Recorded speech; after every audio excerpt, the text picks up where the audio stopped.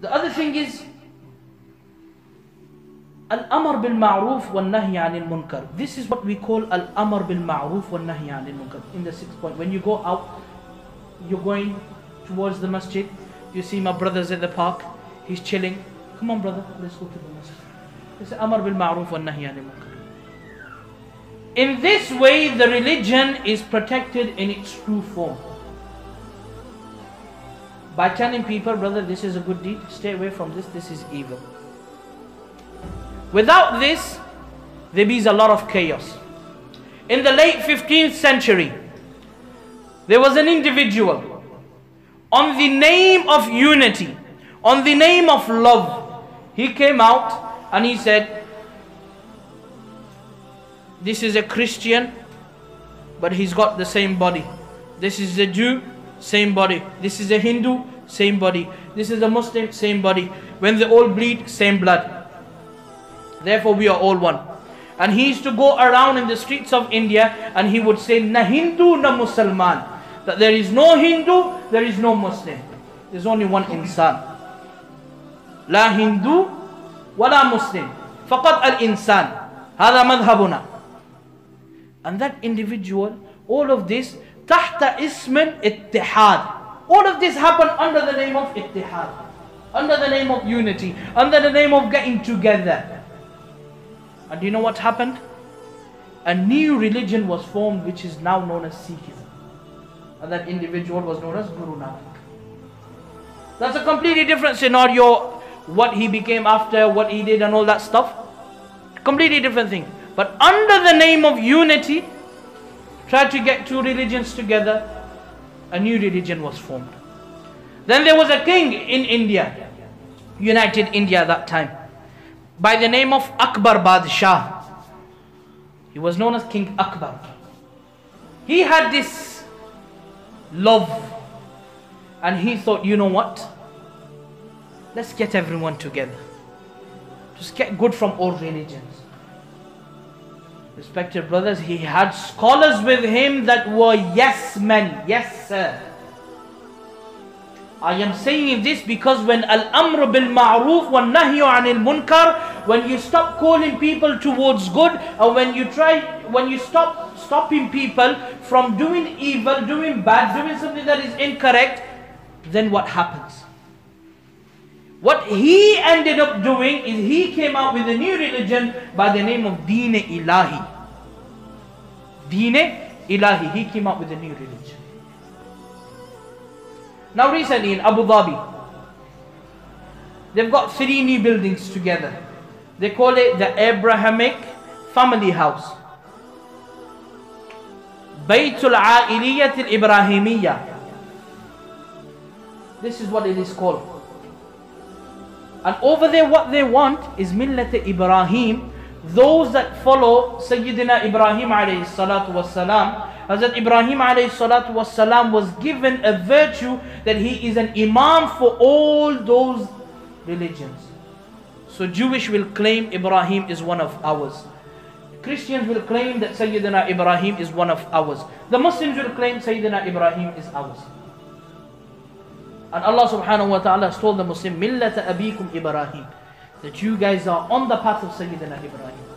So what these people want to do now is get those that are common grounds between all these 3 religions. So a new institute is born now, and it is still working on it. It will probably be open by 2022. They started work on it in 2019 in Abu Dhabi.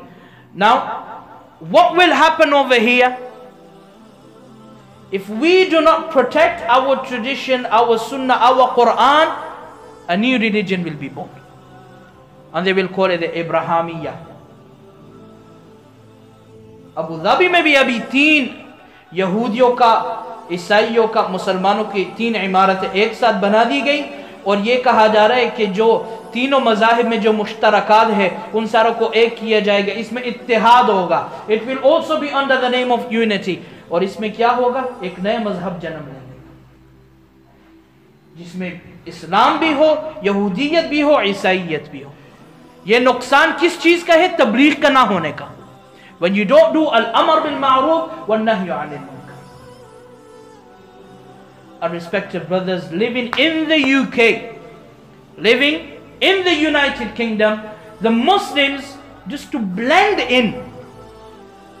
Yes, we should socialize. We have to socialize in this country. We have to get along with each other. But that does not mean you stop standing up for what you are.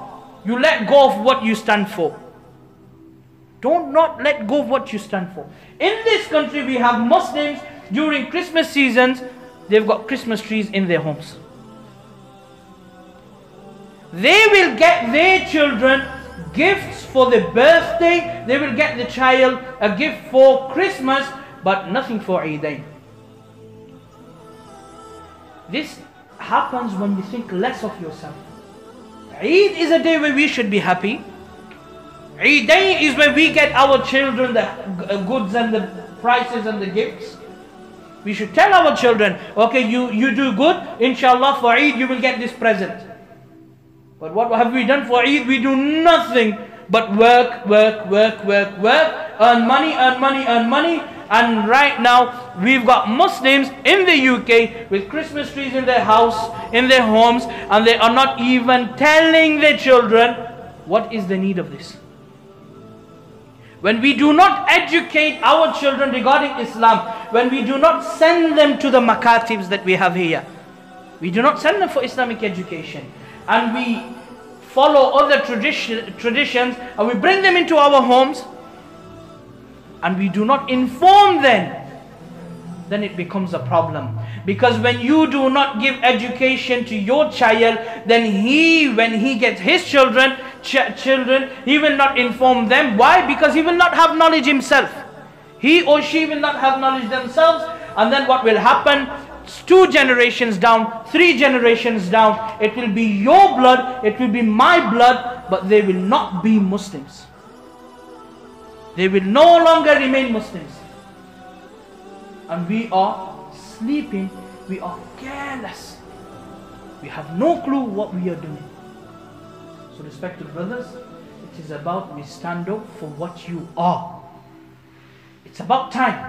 Stand up for what you are. You are a Muslim. What is a Muslim? A person who submits herself to the order and commandment of Allah subhanahu wa ta'ala. My heart says I want to do this. My wish is to do this. My desire is to do this. But everything is submitted and sacrificed to the order of Allah subhanahu wa ta'ala, to the teachings of Nabi sallallahu alayhi wa sallam. And we learn them through the lifestyle of Sahaba ridwanullahi ta'ala alayhim ajma'in. May Allah subhanahu wa ta'ala give us the ability to act up and understand whatever has been read, heard, said. May Allah subhanahu wa ta'ala give us the true understanding of Islam. And brothers, if you can slightly move forward, and those that are exempted